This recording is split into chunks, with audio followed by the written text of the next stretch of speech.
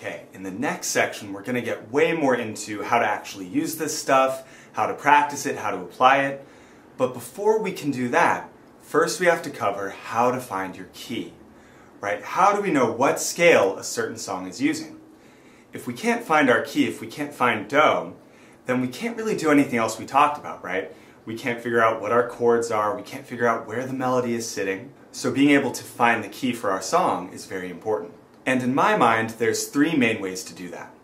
The most concrete way, the first way, is if you like using sheet music, you can literally look at the sheet music to find your key. Now I know not everybody uses sheet music. Some people use YouTube videos, some people have, maybe a friend shows them a song or a teacher shows them, maybe you play by ear. And if you're one of those other people, just wait for the next two methods. If you do use sheet music, all you have to do is learn one rule for sharp keys and another rule for the flat keys. And the rule for any key that's using sharps, any sharp key, what you do is you look at the last sharp and then just go a half step higher. So for example, in this key signature we have two sharps. The last one is C sharp. So if I play that on the piano, it looks like this. To find my key, now all I do is go a half step higher, and I find that I'm in the key of D. And if you know your D scale, that checks out because the D scale has two sharps in it. One more example, this one has four sharps, and I'm just going to look at the last sharp, which in this case is D sharp. Now D sharp on the piano, if I go a half step higher, I get E. So this would be the key of E, which has four sharps. For the flat keys, which is, again, any scale that uses flats instead of sharps, all you have to do is look at the second to last flat in the key signature. In this particular example, we have two flats, and the second to last flat is the B flat there. So this would mean that our song is in the key of B flat. It's using a B flat scale. Another example might be if I had four flats. Well, the second to last flat here is A flat, so that would be an A flat scale. Now, the only scale that this trick won't work for is the scale with one flat, because there's no second to last flat, there's just one. This one I typically recommend that people just try to remember, and this is going to be the F scale. We talked about this a little in the scale video, but the F scale has one flat built into it, which is the B flat there in that key signature. Okay, now what if you're not using sheet music, right? What if you picked any other method of learning a song and you don't have it written down in front of you? Well, what I recommend is looking at the very last note of the song. Typically, songs are going to end on Do. They're going to end on the first note of the scale. Not always, but a lot of the time they will. So looking at the last note of the song gives you a great clue about what key you're in. And there's tons of examples I could show you because, again, most songs do this. If I play Thinking Out Loud by Ed Sheeran, and I get...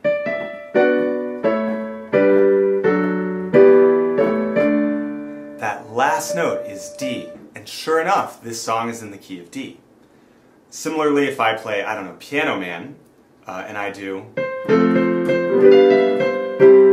that last note is C. So in this case, Piano Man would be in the key of C. It's that simple. And again, not every song does this, but a lot do. As a matter of fact, I would say most do.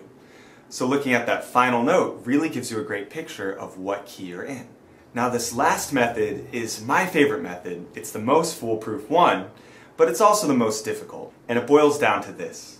Just know your scales, right? So it takes a lot of time and practice, but once you know your scales, it doesn't matter where the song starts or ends or what it does. You can kind of just see, okay, if I have one flat, I know that that's my F scale because I've practiced the F scale over and over.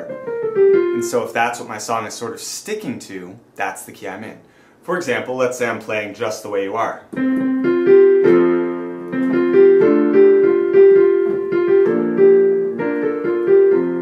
Okay, so I found that it was a lot of white keys except for this B flat, and that is exactly what you would see in the F scale. All white keys except for B flat.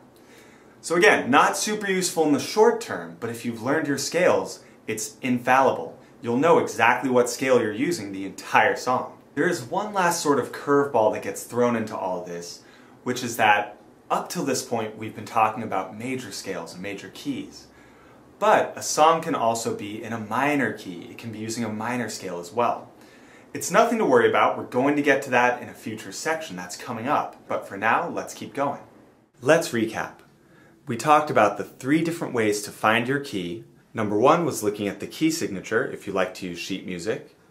Number 2 was looking at the last melody note or the last chord of your song. And lastly, just knowing your scales.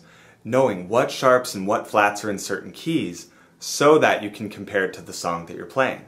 Your action step for this video is to take 2 songs that you already know how to play and try to find the key for those songs. Try to figure out what scale that those songs are using.